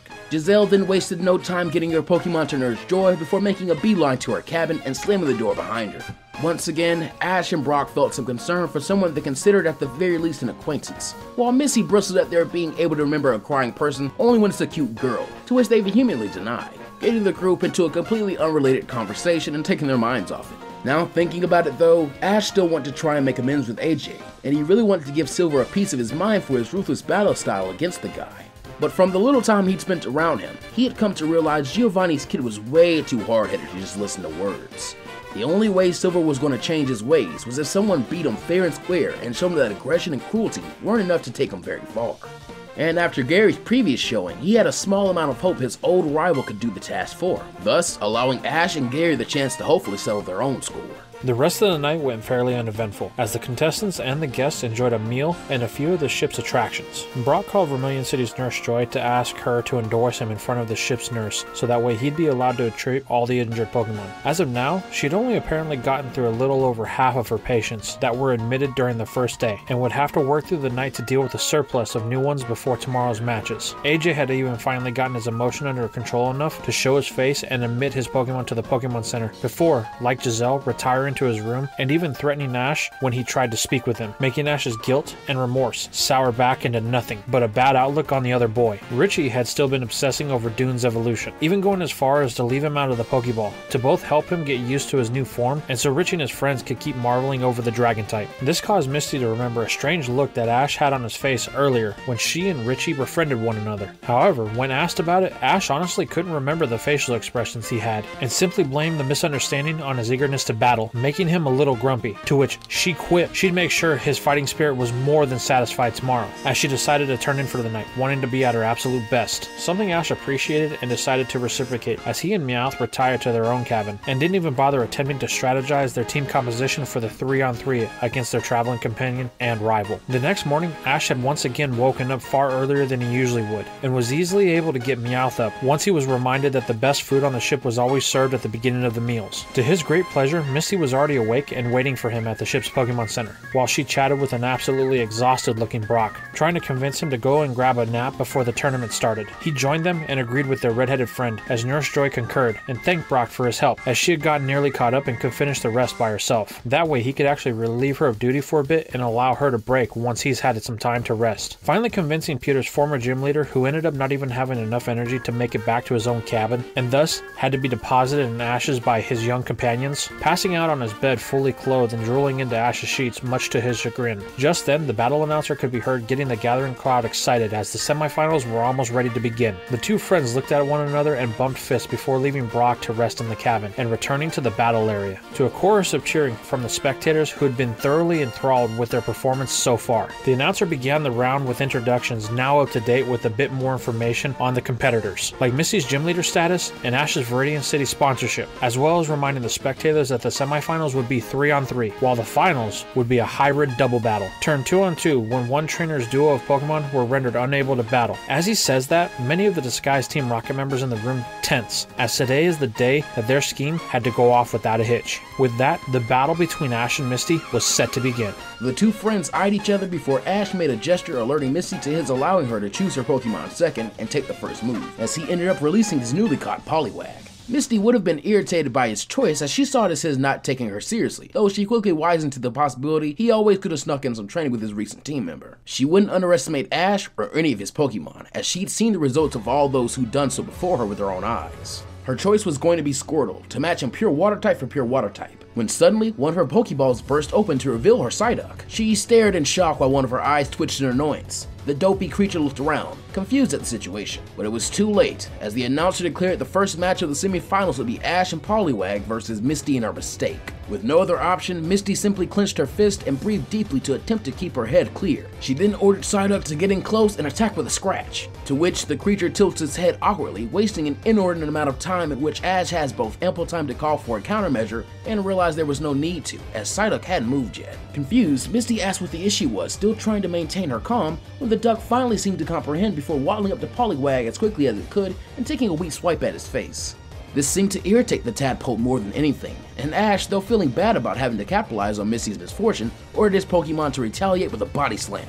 Something Poliwag did with gusto, as its blow made Psyduck look even wimpier as it was sent flying backwards towards Misty. She tried to keep encouraging it, but next thing she knew, a light from Ash's side of the field came and went, leaving a Poliwhirl in his wake, as Ash congratulated his new catch, having not realized it was so close to his next form when he caught it. However, his good mood was soiled when Psyduck was disqualified after it adamantly refused to battle any longer, and beat on the barrier separating it and Misty with tears in its eyes, until she finally returned it with her face redder than Ash had ever seen before. He wasn't surprised when her next Pokemon ended up being her ace, and as soon as it was on the field, Misty called for an immediate Thunderbolt from Starmie. Ash attempted to counter by asking Poliwhirl to try and interrupt the attack with a water gun, but to his horror, the creature seemed as if it had no idea what he was talking about, and simply crossed its arms in front of its body like a fighter for protection, obviously resulting in a very short match as it was knocked out by the super effective blow in the next instant, thus tying the two companions back up with 2 Pokemon each. Now a bit peeved off himself, Ash asked Misty if she felt any better, but she responded that she couldn't until she beat him.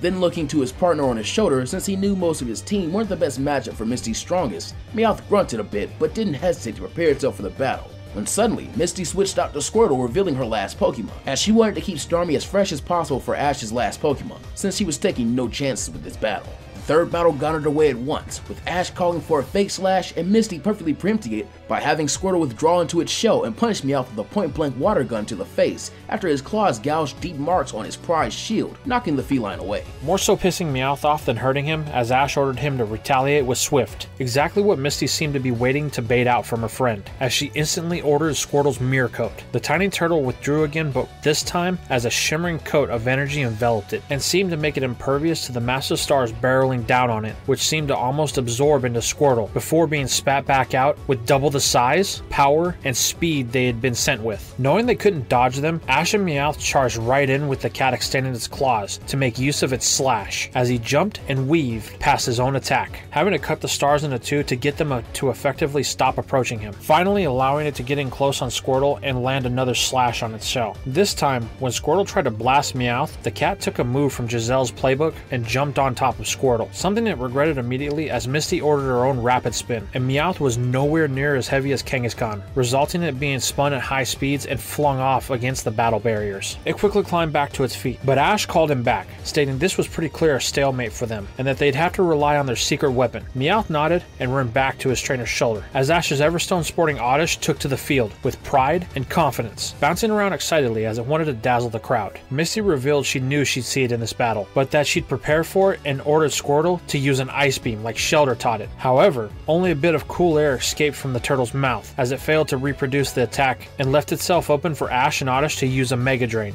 allowing for a simple and clean knockout, as Misty had to bring Starmie back out, and as soon as she did, she had it use Light Screen to make Oddish's long-distance grass moves far weaker. Ash and Oddish, however, seemed undeterred, as if that's how Misty thought she was going to win, then she had another thing coming, since that would only slow them down. She agreed, but reminded Ash both their Pokemon had secondary typings, and her side held the advantage there, as she ordered Starmie to strike back with a Psy-Wave. Oddish cried out in surprise and pain, as Starmie's gem glowed, and it was picked up by a faint blue psychic aura and slammed around. Ash growled and called out for his encouragement to Oddish, but nothing he said seemed to be able to get through to her or the pain, and it was obvious that to both him and Meowth, the weed Pokemon couldn't last much longer. Beyond that, Meowth wasn't the most confident in its ability to deal with the psychic type, so he had been betting that Oddish's grass moves would be their ticket back to a win. A sense of desperation and panic began to grip Meowth's heart. Their orders were to win the tournament, so to it, failure was not an option. If they failed their first mission, he and Ash could end up as the same kind of jokes to Giovanni that he'd been along with Jesse and James. He couldn't allow that, wouldn't. Though the thought pained his heart, he knew exactly what he had to do. As Oddish's vision began to blur, she suddenly began to feel energized out of nowhere, to the point that Starmie started to struggle to maintain its hold on her. She didn't know what this was, but she wasn't complaining about it, as she could finally hear Ash calling to fight back with the Mega Drain. However, when she did begin to pull on the starfish's life energy, she felt the pull become much stronger, as it did when she evolved her Absorb. This was Giga Drain, and it felt great to sap Starmie of its strength after its torture. Misty and Starmie, however, continued to fight back, until Ash this time ordered her to use Pretty Poison to escape its psychic hold. It did so, but felt both the force of its spin much stronger, and the amount of poison that it produced much higher. Starmie had to retreat at Misty's orders, and as soon as it did, Ash noticed the shimmering wall in front of it finally fade away, allowing he and his partner the opening they need to fire off the strongest moonblast they could right into Starmie's gem, resulting in it taking a critical hit and wobbling on its feet before finally flopping on its back as the light from its gem dimmed. Elated, the grass type quickly ran to her trainer for praise, only to realize that Ash had a very awkward smile on his face as he knelt down and asked her to keep calm. She noticed that Meowth wouldn't look at her either, when Ash took her hand and told her everything would be fine. And a chilling realization came over the newly evolved Gloom, as she became distinctly aware of all the eyes on her, and shamefully tried to hide behind her trainer to conceal her new appearance. As she did so, she finally noticed the small stone that had been fashioned into a headband for her to keep this very thing from happening, now lying at Meowth's feet, and the tears in her eyes began to pour as she begged to know why her friend would do this to her. Ash couldn't bear to hear her sobs almost as much as Meowth could, so returned her while fixing a scratch cap with a glare. He would have rather lost to Misty 100 times over than make one of their teammates so sad to win. "You're unbelievable," he grunted to it as Meowth retook its place on the field with his head hung a bit low. He didn't think having Ash outright upset with him would feel so wrong. Misty clutched Starmie's Pokeball as she returned it, before looking to Ash and Meowth's expressions and feeling a supreme amount of sadness even deeper than that of someone knowing their loss was at hand. This was beginning to be a rather dark day for their group, and she didn't like it. This entire battle hadn't gone the way she'd hoped. To Ash's shock and horror, his friend made the decision to end the battle before he could. raising her hand and forfeiting the match as the announcer proclaimed Ash's finalist position. It was truly the most hollow victory he'd ever had. Misty gave him a soft smile as she approached him and patted his shoulder before stating she was going to go check on Brock, but would definitely be there to watch the finals. As she left, every instinct Ash had was begging him to drag her back and take the entire tournament hostage just so they could finish their match the right way. But he knew his friend wouldn't want that. And once again his gaze fell to Meowth and hardened before the Scratch Cat quickly looked away from its trainer in shame. Gary came strolling up behind him and patted the same shoulder that Misty had, stating everyone had off days, but reminding him that he expected nothing less than Ash's best when he faced him, so he orders Ash to go get his affairs in order. The other Pallet native nods solemnly, even though Gary had spoken down to him a bit, before glancing to him and asking a favor. He wanted him to give Silver a serious attitude adjustment, something which made Gary smirk and state that he didn't need to be asked to do that. The red-headed boy in question took to the other side of the field, and Ash and Meowth left to head towards the Pokemon Center. First wanting to get Poliwhirl checked in with Nurse Joy, and since Meowth and Gloom were mostly fine, that would thankfully be his only other Pokemon down for the moment. Once he reached her, he could hear the announcer begin to introduce his rivals, as Nurse Joy thankfully was able to give him some good news. Firstly, it seemed that Starmie's Thunderbolt had been calibrated to simply knock Poliwhirl out instantly instead of doing any long-lasting damage. A simple potion and a paralysis heal was enough to have the water type revived, though Nurse Joy advised him to allow it to rest for the remainder of the day. Secondly, she was happy to reveal that Tyrogue was back at 100% thanks to Brock's help, and returned to Ash, making him lighten up a bit. Enough to ask Meowth to do a bit of translating for him and Poliwhirl in private, though the cold tone he'd asked the cat to include Meowth into his not being back to being happy-go-lucky by any means. Back on the field, Gary declared that he wanted Silver to have both the type advantage and the first move, as he released a familiar face. Rhydon took the field with a mighty roar. "You're predictable, Oak," Silver said as he smirked and released Machoke. "Right back at you," Gary replied as he waited for Silver's first move. A bullet punch was what he expected and is what he got as Machoke's bulk crossed the field at a high speed and allowed it to bury its steely fist into Rhydon's hard belly. Gary ordered her to hang tough and use Scary Face. The ground type nodded and fixed Machoke with an intimidating glare, which the fighting type tried to match even though it felt a little unsettled. Something didn't seem right. Silver, however, ordered a cross chop, but Gary quickly countered by ordering a double hammer arm to intercept and another Scary Face to top it off. Machoke felt that impending sense of doom once again, but when it tried to look back and call out to its trainer, Silver sternly told it to stay focused and dropped the heavy Pokemon with a low sweep instead, this time allowing another successful blow and also toppling Rhydon onto her back, only for Gary to once again call for another Scary Face. Silver at this point began to be clued in that something was up, but Gary's trap had been sprung when he chose Machoke in the first place, as Gary then ordered Rhydon to grab Machoke's foot with its tail and trip it. It did so before popping itself back to its feet quickly, before heeding Gary's next order, Horn Drill. It began to spin its most dangerous weapon at high speed, just as Machoke sluggishly started to reach to its feet, and was left wide open when it came slamming its drill into the other Pokemon's back, resulting in Machoke being blown forward towards Silver's barrier while spinning violently, already knocked out unconscious before it slammed into it. "You're pathetic," he growled to himself before he returned Machoke, but Gary heard him and called him out. "Nuh-uh, you don't get to do that. Your Machoke is a natural-born battler. It knew something was going on even before you, so you're the pathetic one," Gary said. Silver was about to bark at him to shut his mouth when the memory of the concern he had seen in Machoke's eyes unnerved him a bit, since it was always such a confident creature. Gary was right. He had to hold his tongue and simply continue on. Carefully considering his next choice, Silver decided not to hold back, lest he risk another loss, and sent out the Pokemon he'd caught at the Pokemon Tower after being dragged to Lavender Town by Richie for his rematch against Mr. Fuji, his haunter. The ghost took to the field with a cackle, but Silver ordered him to be serious and focus on the battle, causing Haunter to frown and do so. As Gary and Rhydon prepared to deal with them, they were blindsided as Haunter suddenly disappeared, only to re-emerge as Silver's order of Ice Punch before once again fading away and continuing this pattern, until it was clear to Gary that Rhydon wasn't going to be fast enough to win this one, so he returned it, conceding that matchup to Silver. However, he wouldn't lose to a guy who could barely even connect with his Pokemon. And out next for him was another Pokemon he hadn't used yet, as well as one he'd formed a very strong bond with in the form of his Eevee. Silver scoffed at the terrible choice, but Gary remained confident, even when Haunter disappeared again. Gary simply told Eevee to wait for his signal. The little normal type did so faithfully, and it was clearly relaxed and held complete trust in his trainer. Gary had his eyes sharp and focused all over the field, waiting for any hints of the color purple. And as soon as the light traveled back to his eyes to show said color, he instantly ordered Eevee to charge forward with a quick attack. which caused Eevee to sail harmlessly through Haunter, who couldn't help but laugh at the seemingly useless move, instead of heeding Silver's order for a Sludge Bomb, and thus left itself wide open when Gary's Eevee quickly jumped and spun around as Gary called for a Shadow Ball, which to Silver's horror slammed face first into his unprepared Ghost type and exploded with a potent oomph. Haunter then fell to the ground in a heap and was returned to his Pokeball even before the referees could declare it unable to battle. Silver once again has to withdraw another broken tool in shame before declaring this charade ended here as he releases Ace, Feraligatr. Gary whistles, impressed with the creature, before thanking his Eevee and returning it as he decided to match Silver by sending out Blastoids once again. The two water starters eyed one another with interest before their trainers both called for them to fire off a Hydro Pump, with the two attacks clashing and stalemated with equal power. However, Silver was quick to double up and ordered his Gator to use an Aqua Jet to get in close on Blastoids, though Gary was ready with an order for Rapid Spin, causing Feraligatr to slam into the hard shell and be deflected back. Silver ruthlessly ordered Feraligatr to get back to his feet and drag Blastoise out of that shell so it could slash it. The gargantuan Gator then obediently tried, actually shocking both Gary and Blastoise when it was able to stop Blastoise's spinning with a single claw, with only a bit of strain. Meanwhile, it plunged its other hand inside the shell to attempt to grab the tortoise's head, only to have its hand bitten, causing it to cry out and nearly back away, if not for Silver cruelly ordering it to not be a wimp and keep pulling.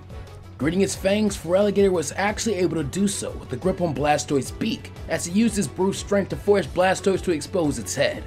And as soon as it did, Silver had his partner rain down on its skull with as many uses of Slash and Ice Punch as it could muster before Blastoise finally found the strength to tuck its head back in again, giving Gary an idea as he asked his friend to turn the match around with a Skull Bash now.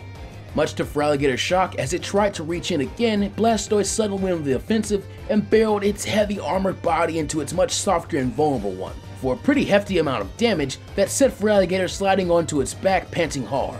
It didn't even need Silver to threaten it before it burst back to his feet with one last gasp of energy, as a watery orb began to leak off of it and his eyes narrowed to slits. Exactly what Silver wanted, as he ordered a Torrent-enhanced Aqua Jet.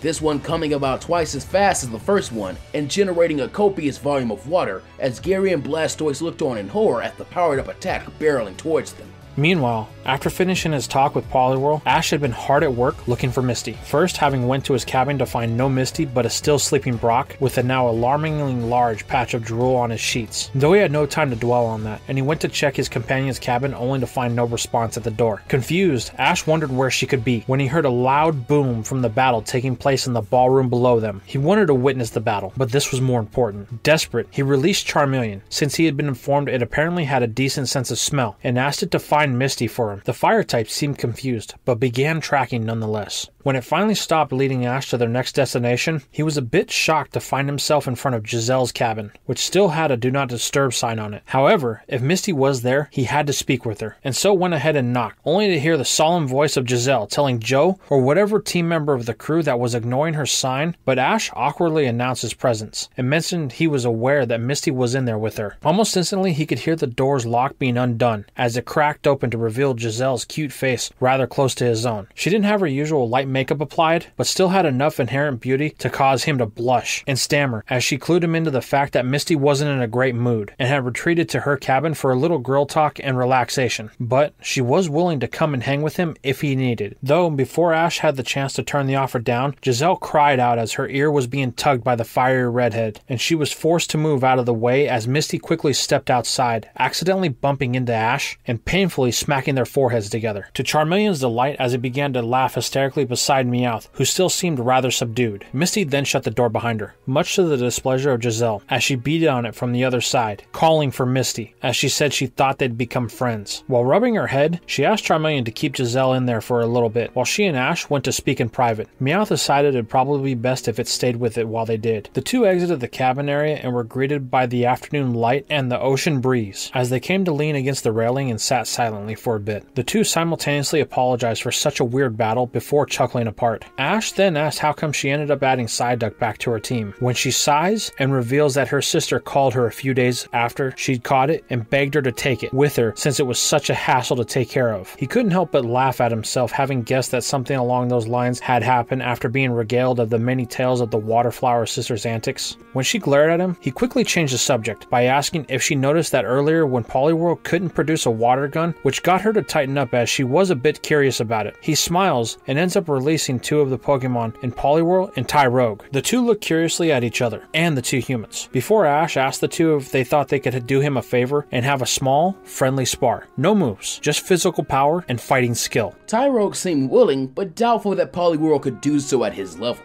as he'd grown up sparring with his brother, parents, and the karate master, as well as his students. But to his surprise, Poliwhirl actually mirrored him when he bowed, and began pretty skillfully blocking and countering his attacks and coaxed it to do the same, as Misty looked on intrigued but confused until Ash explained. Poliwhirl didn't know any water-type attacks whatsoever. Even thinking back to the Krabby they'd seen it defeat, Misty realized it had only really used Body Slam the entire time. Still pretty confused, she asked why Ash was showing her this while he turned to her, allowing the 2 Pokemon to continue obviously enjoying their spar. He then produced his Pokédex and began scrolling through it as he elaborated that because Poliwhirl was such a natural-born fighter, it revealed to him that of the 2 forms available to its species, it felt most drawn to that of a Poliwrath. Finally finding said creature's dex entry, he handed the device to Misty, who began to investigate the information it had on the creature. As Ash continued that this meant Poliwhirl was one day going to need some pretty special training to make use of its primary typing, lest it ran the risk of squandering its full potential. So, he had an offer for her. Misty then looked up at Ash as he grinned and asked if she would be willing to trade her Psyduck for his Poliwhirl. She balked at the foolish question, and assured him that she'd be more than willing to help train Poliwhirl. Psyduck wasn't by any means a fair trade for it. However, Ash, to her surprise, calmly holds her hand and expressed that it wasn't about fairness, it was about doing what was right for their Pokemon, and he had a feeling that he could help Psyduck instead of forcing Misty into possibly releasing it or neglecting it, while she could end up being vital in Poliwhirl's growth. He also had to admit that Damien's Golduck had given him a newfound appreciation for the species, so it wasn't as if it was a completely selfless endeavor. Misty's eyes grew shiny with tears as her face heated up. Ash had definitely matured about as much as she had, and she couldn't help the large grin that now split her face, or the lunge she made for him to wrap him in a hug and thank him for such a kind act, as she gracefully accepted, and he chuckled returning the hug before the 2 knelt down to speak with Poliwhirl and Tyrogue, as the 2 had paused their spar to watch the humans' antics. Misty then released Psyduck so we could hear their plan as well. While Poliwhirl seemed open to the idea, especially since it'd still be around Ash anyway, Psyduck vehemently refused and turned his back on Ash. But Misty asked it sweetly to at least try it out for a little while. With a blush of its own now, the duck agreed and Ash smiled as he thanked Tyrogue and encouraged the gang to all follow him to the ballroom, since there was also an onboard trade machine right next to the battle area. Not to mention they should probably also free Giselle. However, he was told not to bother as said girl arrived with the now well-rested Brock, Charmeleon, and Meowth, who seemed to be in a bit better mood seeing Ash and Misty deal with their tension so easily. Brock thanked his 2 friends for convincing him to sleep while Ash told him not to mention it and that they'd be swapping cabins, since he's pretty much claimed his bed now. However, Giselle hurried them along, announcing that the finals were meant to be starting very soon,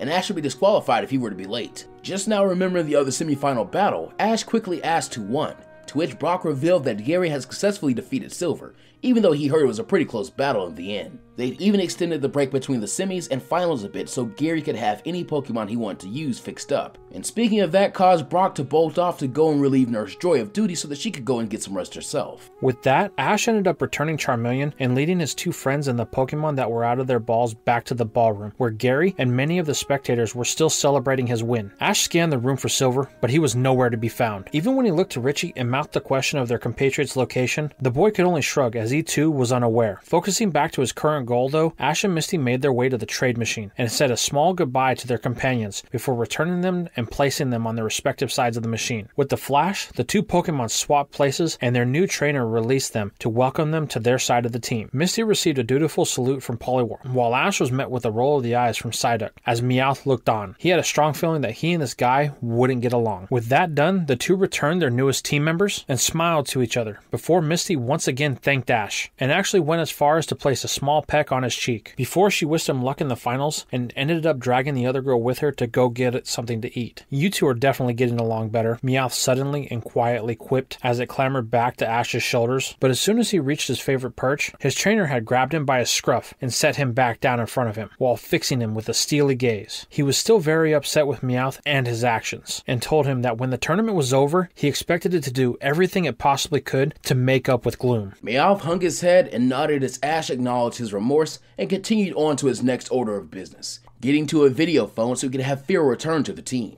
He'd hoped to update Giovanni as well, but when the call finally went through, it was actually one of the man's assistants instead. Thankfully, the woman who picked up was able to get Firo and send her to him though, and he decides to send Gloom back to the Viridian Gym, since he doubted she'd want to be in such a crowded place while she wasn't used to her new form or appearance yet. Since the first part of his next match would be another double battle, he decided it'd be best to go with a 4-man squad of Krokorok, Firo, Tyrogue, and Charmeleon. He and Psyduck were going to take a lot of work to find some synchronicity, and he honestly didn't have any desire to battle alongside Meowth at the moment. Just as he thought that, it was announced that the finals would be starting soon, and caused him to make his way back to the battlefield as he could feel his excitement and anticipation rising back to the levels they'd reached that morning. He and Meowth decided to sit quietly and wait for Gary to arrive and for the match to begin.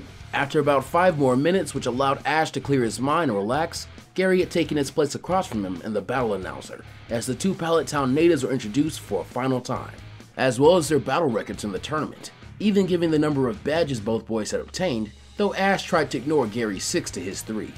But after that, the battle was in their hands. To Ash's surprise, Gary congratulated him on making it this far, but stated that he hoped the guy would be satisfied with second best, while Ash simply smirked and quipped back that he was just about to say the same thing, causing the two to share a laugh, but with their faces turned deadly serious. And then they both sent out their team members for the double battle.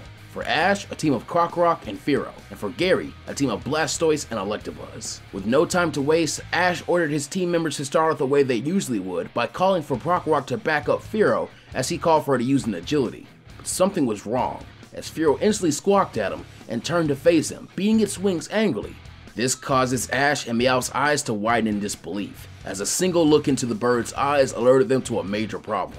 That wasn't Ash's Firo. Just as they realized, Gary called out that he expected Ash to get this thing under control by now and offered to give it an attitude adjustment as well. He ordered Electabuzz to fry it with a Thunderbolt, while ordering Blastoise to pinch that ice-type weakness of Krokorok's that Damien had exposed. Ash, still feeling panicked, tried to order Krokorok to intercept the electricity, but it moved just a flash too quick and ended up slamming into the still angry and confused Firo, which fell to a single attack in a heap. Thankfully, the movement allowed it to dodge past Blastoise's bright blue freezing energy beam as Ash recalled Firo and began to breathe frantically, feeling a pinch on his leg and looking down toward Meowth, who extended his claws to center his trainer. Though they weren't on the best of terms right now, he was still Ash's partner, and he refused to give up on his mission. Ash nodded before looking back at Krokorok just in the nick of time to see Blastoise firing a giant beam of water at him. On instinct, he called for his first Pokemon to defend itself with Stone Edge. Krokorok fearlessly did so, causing large jagged rocks encased in light to begin surging towards Blastoise, and split its Hydro Pump down the center before slamming it into its chin and shell, causing it to skid back a bit, obviously stunned by the unsuspecting blow. Gary retaliated, having Electabuzz charge forward with its own use of Cross Chop, but Ash simply used a revenge-powered punch, which shattered the row of stones, which pelted the Electrotype with even smaller shards of stone, and keeping it back as Electabuzz was forced to guard. By the time the hail of stones ended, the ogre tried to glare at its opponent, but Ash had already ordered it to charge forward with the Crunch. But to its surprise, Krokorok somehow encased its entire body with its Dark-type energy, before slamming violently into Electabuzz, to the point that the creature painfully flipped head over heels, landing face first and obviously unconscious, causing the added benefit of a Moxie activate. As the announcer updated the match to have become a one-on-one, Ash began digging through his pocket for his Pokédex, but Gary had already chimed in that he was fairly sure Krokorok had learned the move Foul Play, and even congratulated them on it, but even so, ordered another Ice Beam from Blastoise, which Krokorok needed no instruction to dodge, remembering the pain of Golduck's attack earlier and wanting no part of anything like it from something as strong as the current opponent. However, his large tail was the last thing to move out of the way of the beam, and ended up freezing to the floor, causing Krokorok to trip and fall while trying to tug itself free.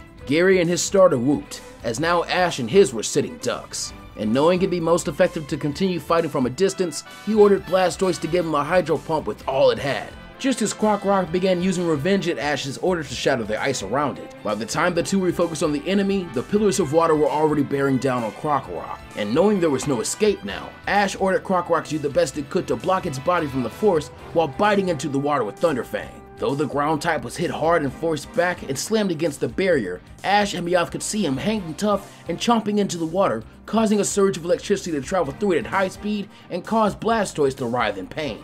This even seen Krokorok and Ash get lucky and seemingly cause a paralysis on Blastoise. The two Pokemon then glared at each other from opposite ends of the battlefield, while water still dripped off of Krokorok's tired and bruised frame, as Blastoise seemed to twitch as residual joints of electricity pestered it. At the end of the ropes though, the starter Pokemon fall forward nearly unconscious, as both young trainers called for their starters to hold tough.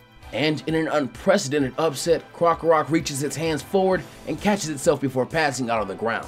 Blastoise, however, thuds to it, unable to battle any longer. Gary curses while Ash cheers. But before the two could continue into what they thought would be the next portion of their match, a loud boom was heard, which shook the ship from below. And suddenly, a disturbing amount of spectators and crew members of the ship in the room threw their disguises away to reveal black jumpsuits emblazoned with bright red R's.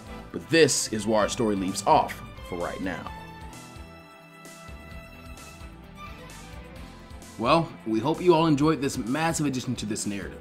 As always, the usual YouTube stuff of asking you guys to be sure you subscribe to both me, plus Ultraman, and RONIN Charizard, to make sure you don't miss the next installment of this series or our other content. Remember, when it comes to this collaboration, we alternate every other part. Odd parts are on RONIN's channel, and even parts are on mine. So be sure you also hit the notification bell, the like button as well, and comment your thoughts on the story so far, as well as your predictions for what happens next. And as for you amazing patrons of the channel, I hope you all won't mind a simple credit scroll for the end of this already massive video. With all that said, however, our time together has come to an end. So as always, take care of yourselves and the world around you. Be sure to remember trans rights are human rights, Black Lives Matter, and that I love you. And as always, go beyond, plus Ultra. And I'll see you guys next time.